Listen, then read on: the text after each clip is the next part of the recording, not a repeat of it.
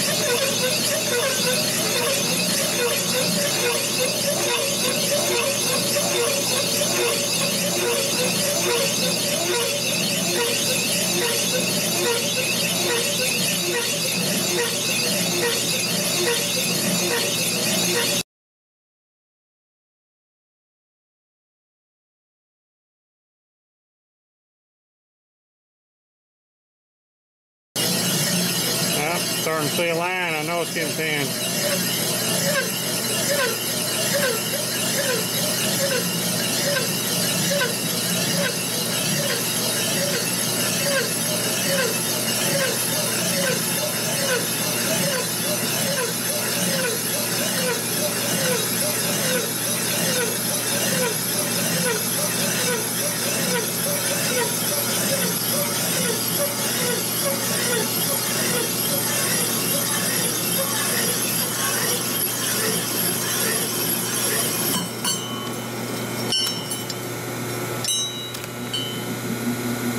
Well, disaster averted.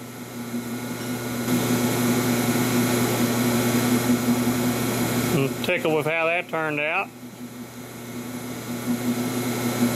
Didn't break my bit, and I got the piece turned off, and I think got a nice finish on it. Just had to go real slow and real light feed rate.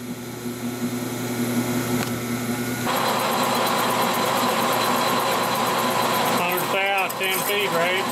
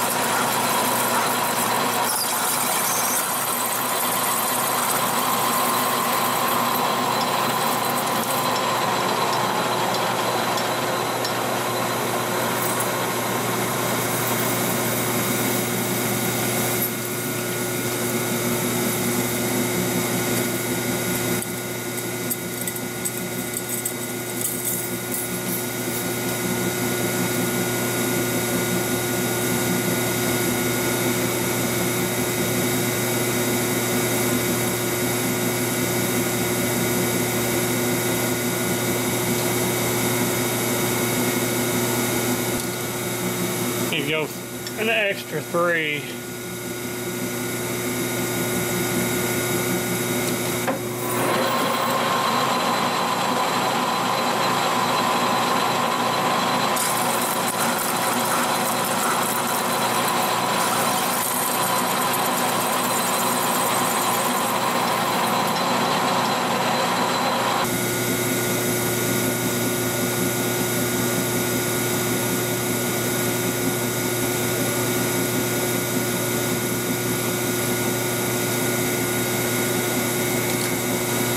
As I hit my number right on.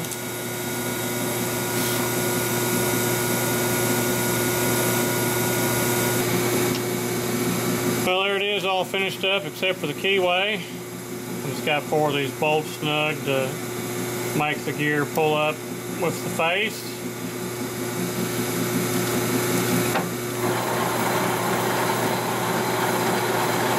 And I indicated that off the bore and got it there. It looks pretty good.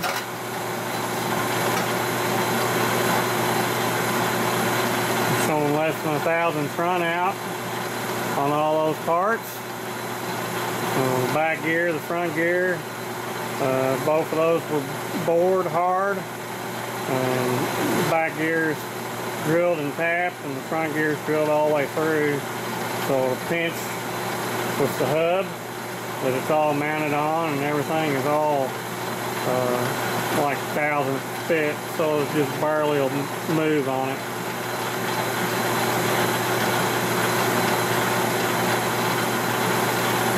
It looks good.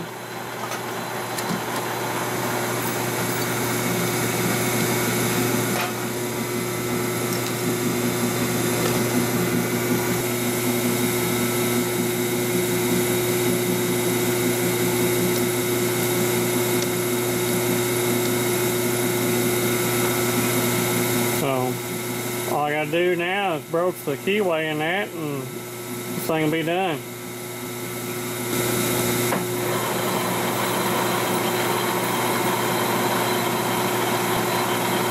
Again, I'm happy with the way that thing's running.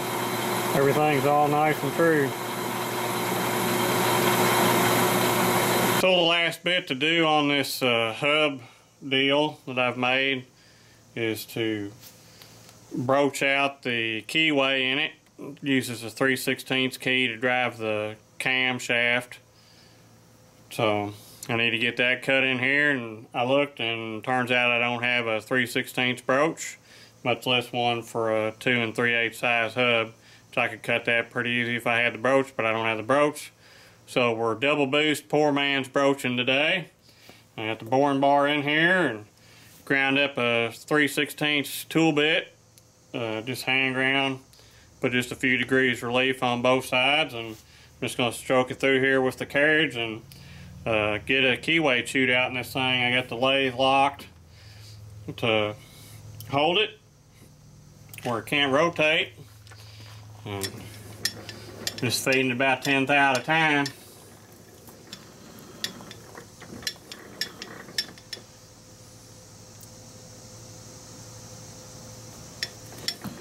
Actually 5.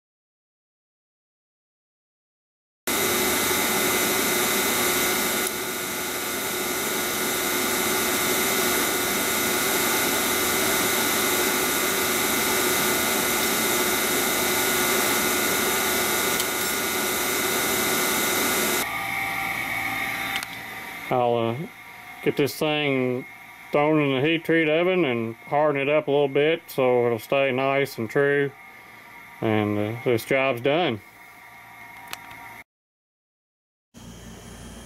Well, there it is, all heat treated up, 45 Rockwell, so it won't be super soft and get all distorted.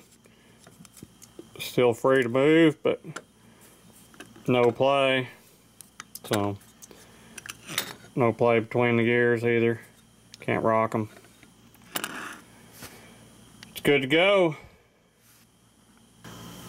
Well, I hope you enjoyed getting to see me make this piece.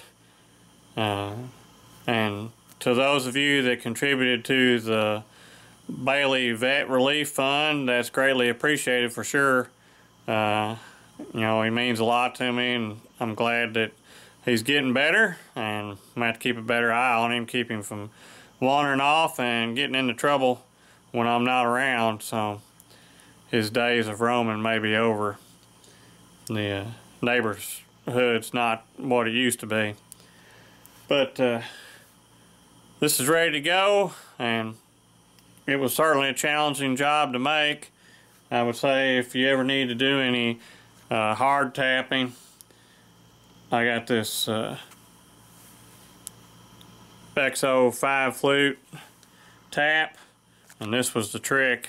I broke several regular 3-foot taps trying to tap this of various different brands and types, and this one here went through it pretty easy actually, so it was pretty slick, I'd have to say, but it could have been because I had most of the holes already started anyway before I got to using this one. But for finishing them out, for sure it worked good.